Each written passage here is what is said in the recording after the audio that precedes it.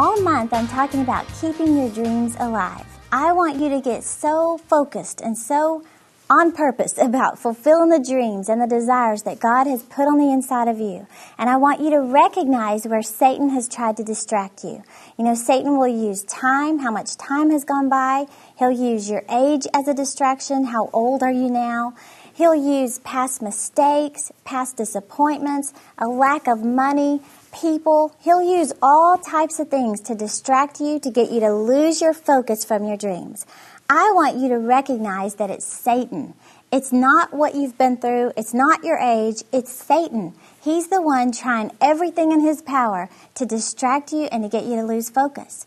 Well, in order for you to fulfill the dreams and the desires that are on the inside of you, and for you to stand before God and say, I did what you called me to do, it's going to require what I believe is the number one focus, is you've got to make God the target that you're aiming for. Your relationship with God has to be the bullseye in your life. It's not so much about educating yourself and learning all this leadership stuff and business things. Yes, that's very important.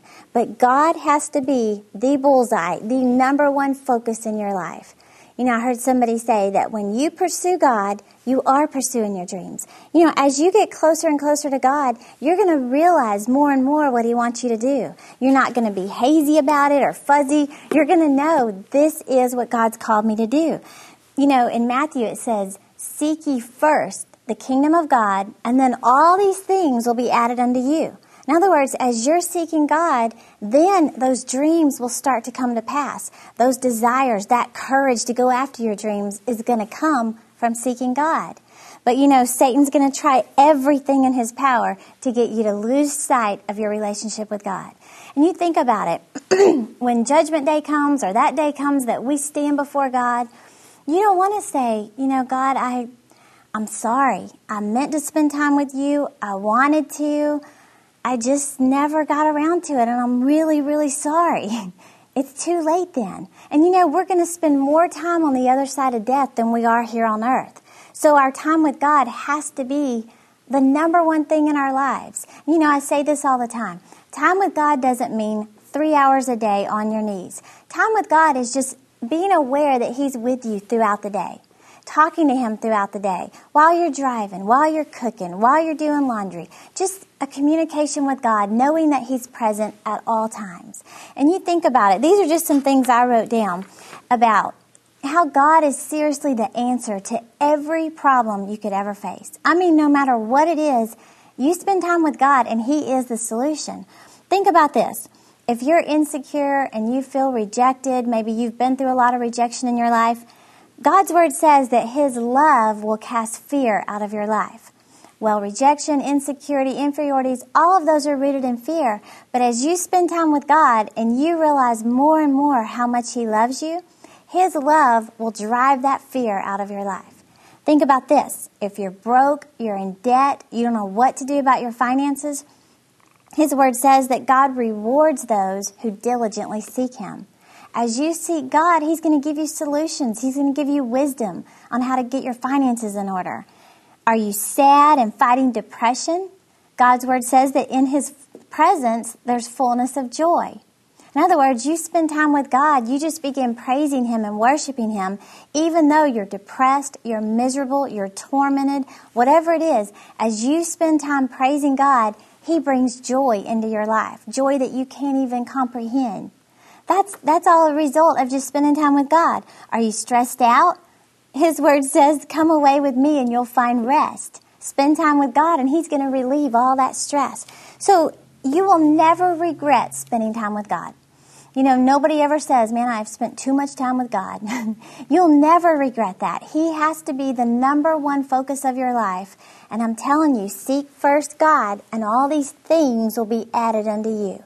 But I have to warn you, as soon as you get a plan and you get a goal to spend more time with God than you are right now, Satan will bring distractions. I mean, the first day that you set a goal to spend time with God, the baby will wake up, the phone will ring, you'll oversleep, you'll get a phone call that takes up your whole prayer time. Satan strategically puts distractions in your life so you won't spend time with God. Because he knows you'll overcome depression, you'll build your self-esteem, your finances are going to get in order. He knows all that. So the distractions are on purpose.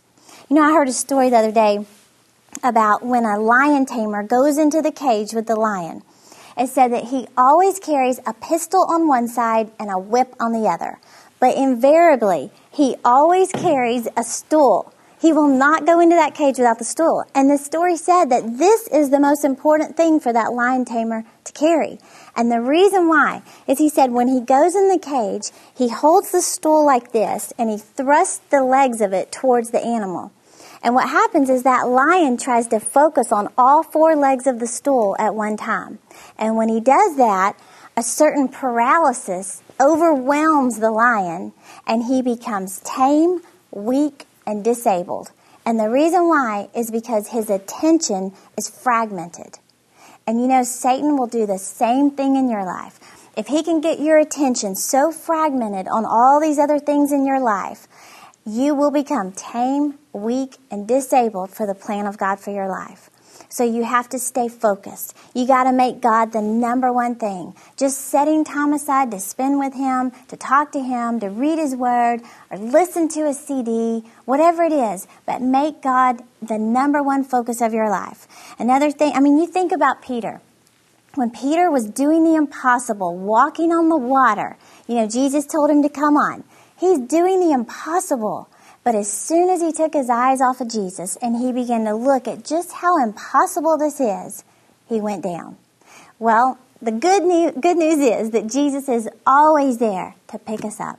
He's always there to get us back on track. And I want to encourage you this year to get your focus back. Get focused on the dreams that God has put in your heart. And don't allow Satan to distract you. Don't allow him to cause your attention to be fragmented. Make God the number one focus. Set some new goals in your relationship with God. And keep your dreams alive. Do something every day to keep your dreams alive.